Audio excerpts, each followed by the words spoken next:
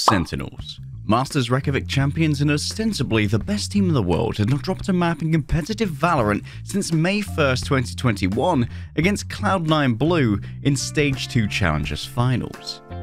Yet, with their return to more localized North American competition in Challenger Stage 3 qualifiers, Sentinels somehow managed to drop Icebox, their first map against up-and-coming Australian team Soniqs, who many have had their eyes on to move from the Tier 2 circuit to the Tier 1 Challengers roster. Before we begin, it's worth noting that this map was the choice of Soniqs, and that was after history against Sentinels on this map in the last VCC qualifiers, where they lost 13-10. Other teams in NA would be well advised to keep Soniqs away from this map, as their win rate currently sits at 82.4%, and with a Sentinel scalp amongst the collection, they're likely not going to do much better. So how was Icebox fumbled by Sentinels at the opening of this series? To begin to delve into this, we'll look at the 6-round streak that helped Soniqs begin this map and knock Sentinels well off kilter, as well as a pivotal 19th round that doomed not only the Sentinels' economy, but their chances of claiming the map. It's always a mental dub when you can start a series with a solid fake, and that's exactly what iyen did.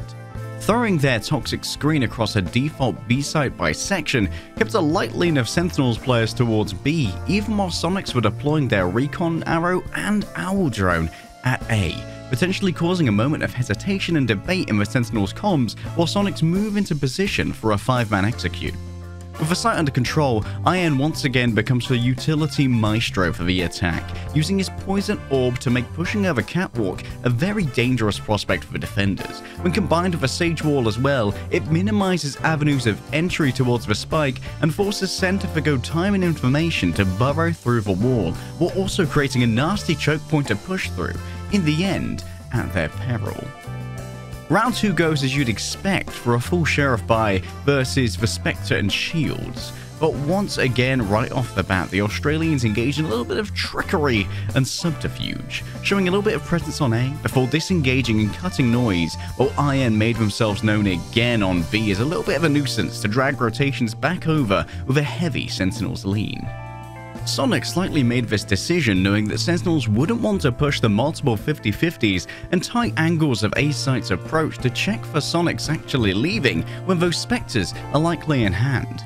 Credit to Sentinels, their retake exhibits some solid gunplay, and they take 3 Spectres off the board, but the weapon and positional advantage for Soniqs is just too great to brute force through, and they manage to avoid their worst engagement ranges.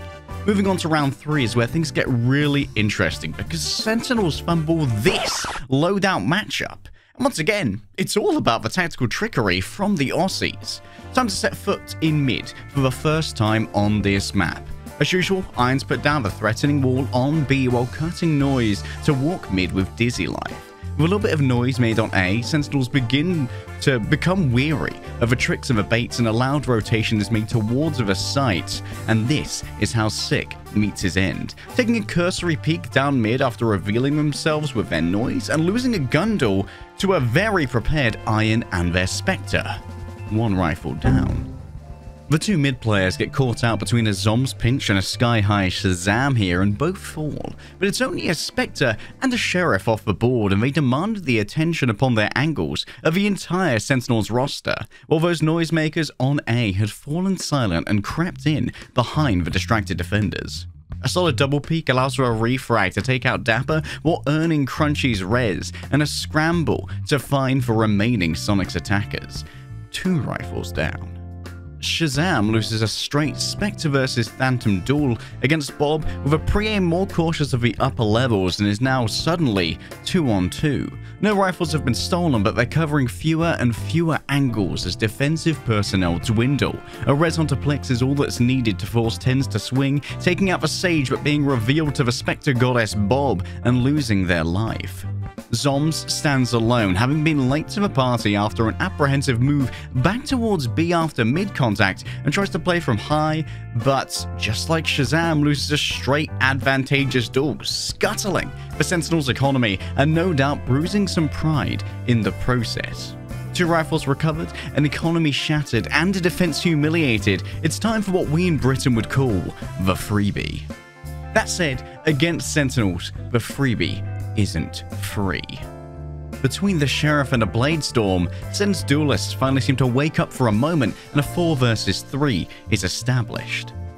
Many of these gunfights go as you'd expect given the armament boom of Soniqs, but there are a few opportunities for Sentinels on this defense, and I'll present this series of dapr peaks without comment.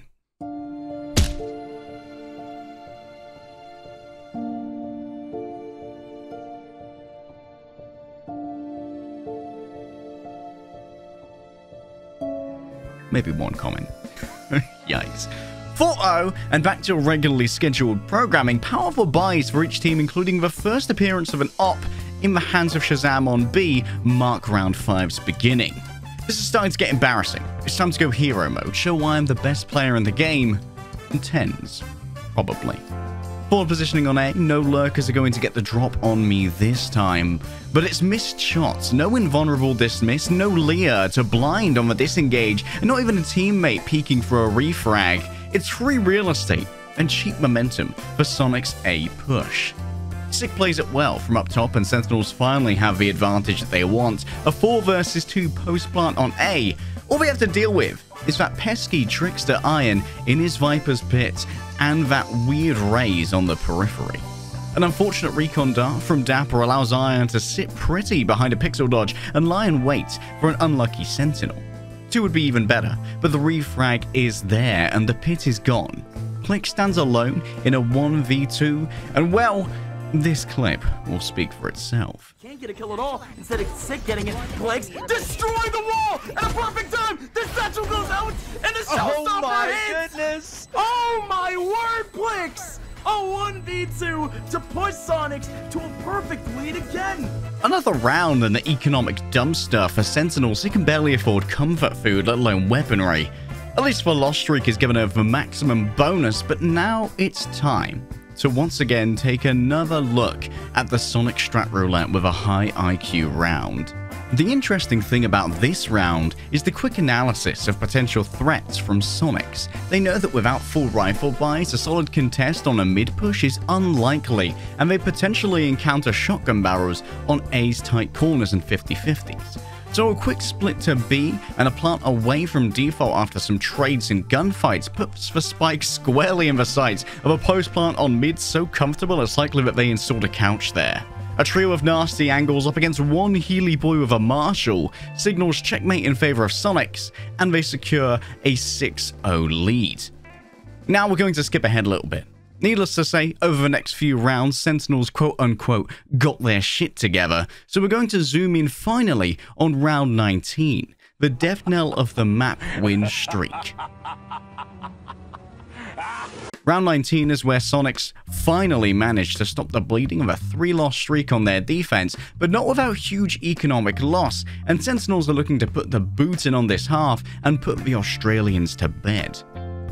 Once again, the round analysis begins with a look at iyen, who has their toxic screen bisecting A while using their own presence to gather information on B, giving them a strong global presence across the map, which will come to doom Sentinels by slowing them down long enough for a highly reactive Soniqs to rotate towards A and meet the Deathball stack, who have only shown a recon bolt to betray their presence. Still, iyen raises the wall and Sentinels stop in their tracks, but information still betrays their numbers to Soniqs defenders as they hear the deployment of a Leah, a slow orb, and an updraft, so there are at least 4 people here.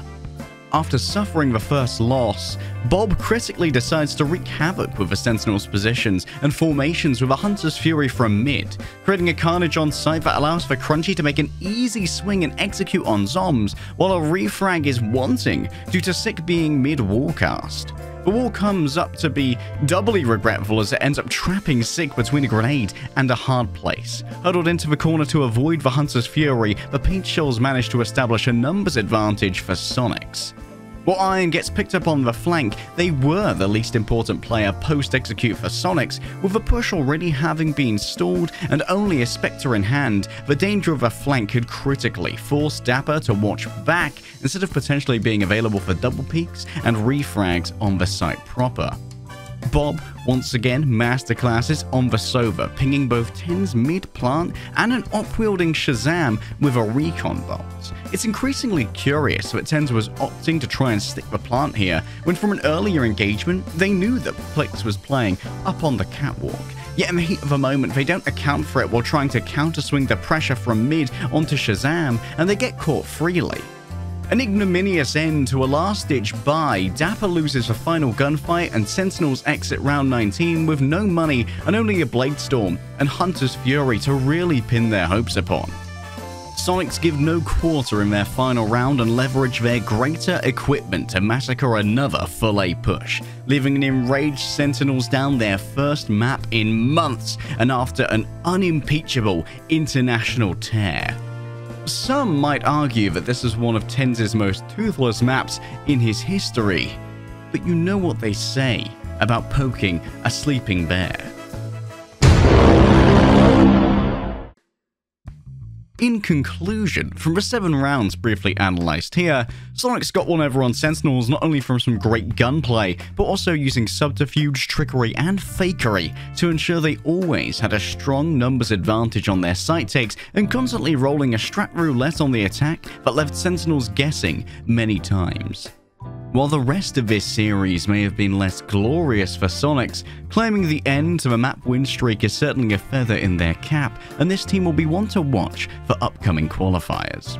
If you enjoyed this video, make sure to like and subscribe to support the channel, and if you'd like to support my forays into Valorant, please feel free to share my casting showreel links down below, and tell me what other content you'd like to see from me. Thank you very much for watching.